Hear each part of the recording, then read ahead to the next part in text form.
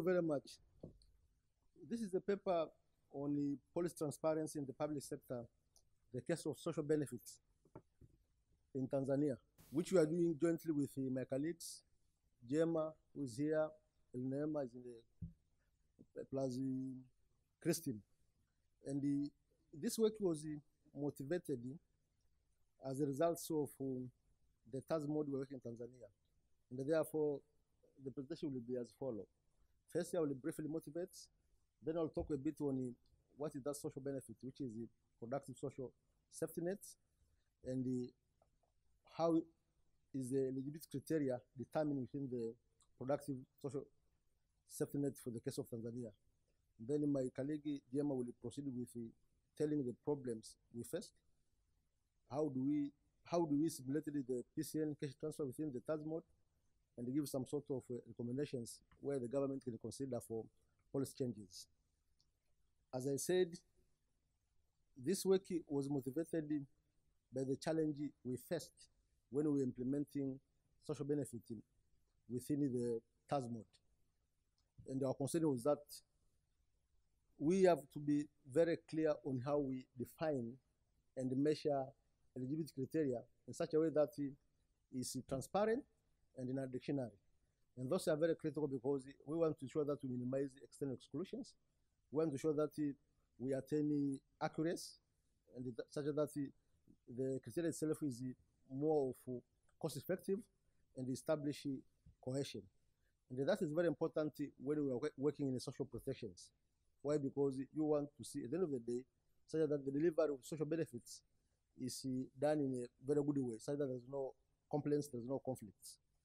And this has become very important nowadays in most countries in the region, simply because most countries, including Tanzania, are taking social protection as a very, very important to ensure that we attain the so-called inclusive growth and the sustainable growth, so that we have a big impact on the poverty and the inequality.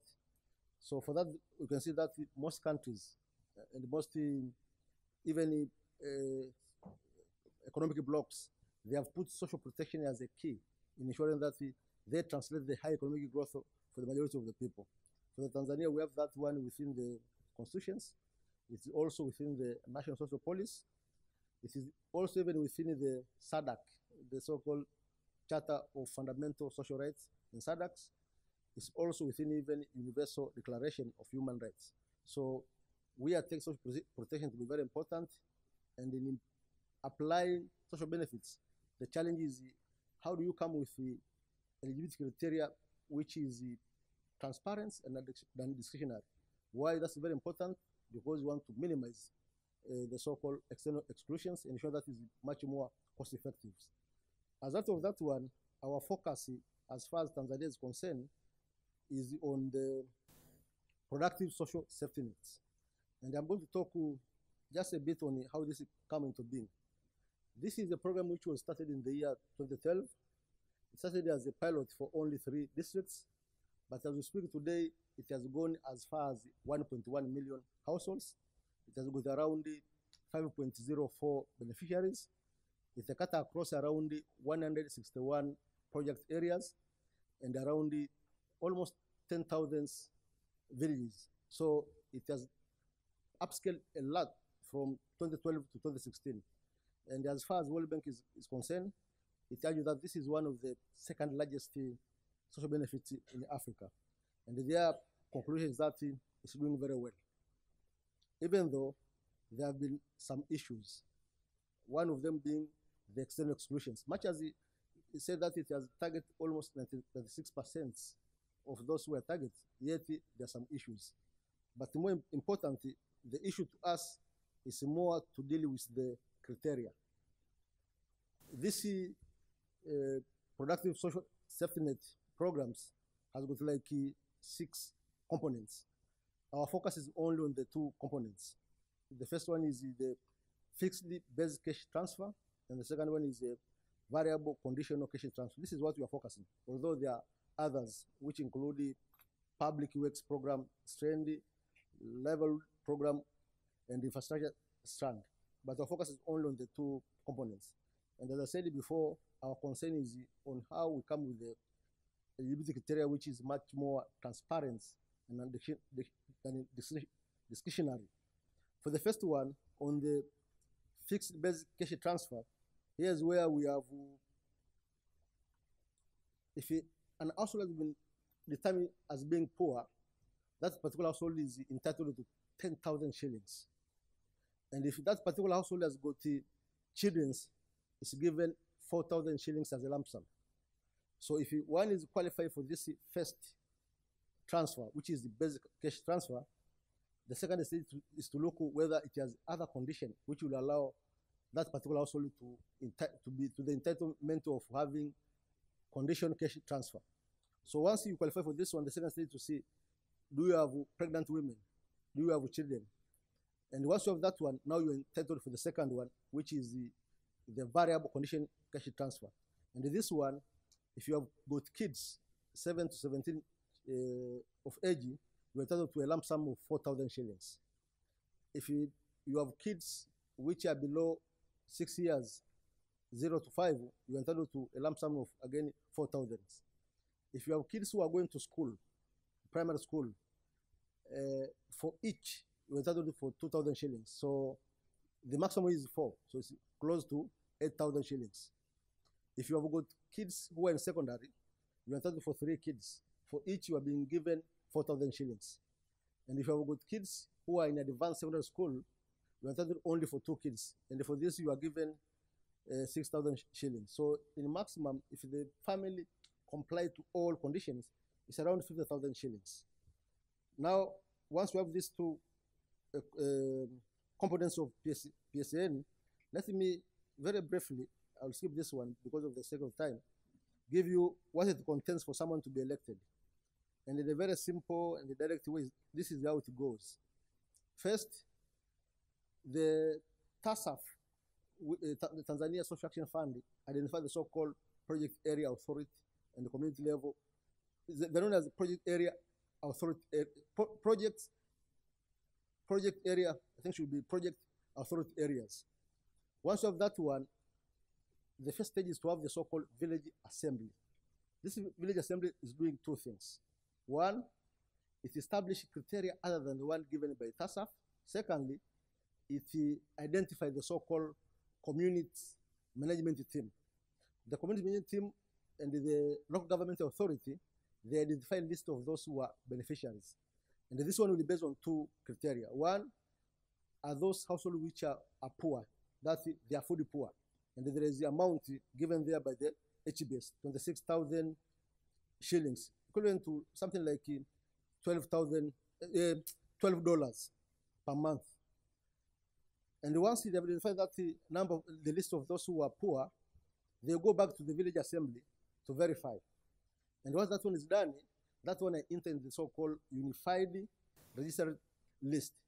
And once you have that one, the team from TASAF, which is known as TASAF Monitoring Unity, they apply the so-called PMT, PROX. They apply the so-called PMT to determine whether this particular household qualify or not qualify. And those who are below the score are referred as qualified. Those who are above are not qualified. Once you have this, again, you go back to the village to verify. So there is a sort of a very multi-stage process of determining whether a particular household qualify or does not qualify. And it's because of this one, we think that there are some issues here. And these are some of the implications.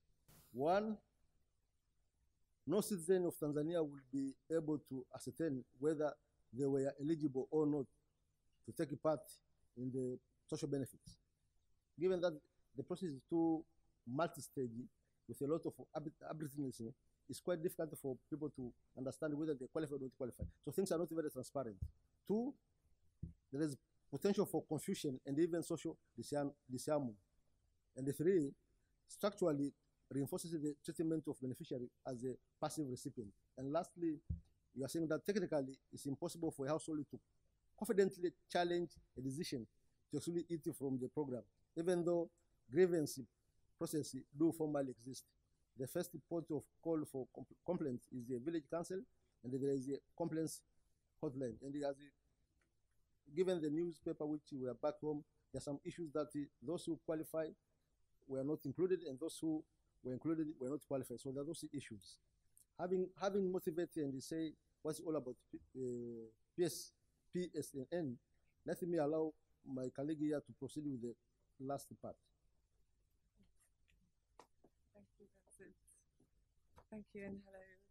We encountered these multiple and opaque eligibility criteria in the process of building SOUTHMOD, the static tax benefit microsimulation model for Tanzania, which we undertook jointly as UNU-WIDER, Salisbury, University of Essex, and the University of Dar es Salaam. It's underpinned by the household budget survey, and we uprated the monetary variables to a 2015 time point using the CPI in order to attempt to simulate policies relating, tax and benefit policies relating to 2015. And the various policies we simulated are listed here, and importantly for this, as the first two, the PSSN fixed basic cash transfer and also the variable conditional cash transfer. Ironically, it was very straightforward for us to implement the proxy means test, because though the formula for the proxy means test is not in the public domain, it was kindly shared with us, and the model uses as its dependent variable flag of those who are households poor in the below the food poverty line in the very same survey that we were using. So we were able to circumnavigate the whole proxy means test process and identify potentially eligible people as those who fell below the food poverty line. We simulated the two elements of the cash transfers separately and then combined them together, because they, in combination, are assigned a cap of 38,000 shillings per household per month at that time point. And the average household size of these eligible families was 6 3/4 people.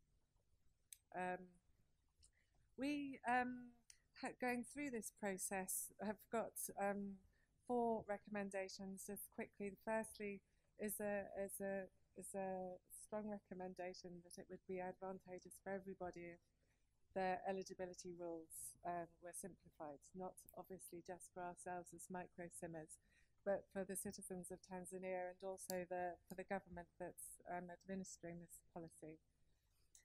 We would recommend removing the proxy means test, which causes a great deal of confusion, and indeed the community screening process, which I'll address in the next slide, and replacing it with simple categorical targeting.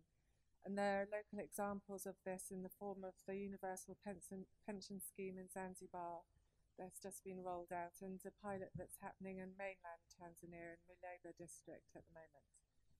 This is particularly attractive given the size of the proxy means test related inclusion and exclusion errors that have been reported for Tanzania in a recent World Bank paper that is very interesting to read. And it would help ensure that the policy is clearly understood across all stakeholders and communities. Regarding the communities themselves and their roles, we'd recommend converting their role from gatekeeper to overseer. That would enable them to participate in the design of the simplified criteria and continue to monitor local implementation, but eliminate the problematic aspects of selecting, scrutinising and potentially vetoing participants in the programme with all the problems that brings with it. Given that almost all of the households contained children and the two benefits are combined together, another method of simplicity with multiple positive effects would be the removal of the conditionality, whilst retaining the goal of ensuring that children access health and education related services, which is the motivation behind the conditionality.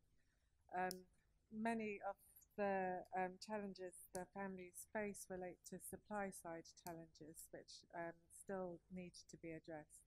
And so it would shift the emphasis away again from scrutinising the behaviour of recipients of cash benefits towards promoting access to education and health. And lastly, promoting public awareness It would encourage transparency and take-up and would be in line with the National Social Protection Framework, which recognises that public information is a key element of community empowerment.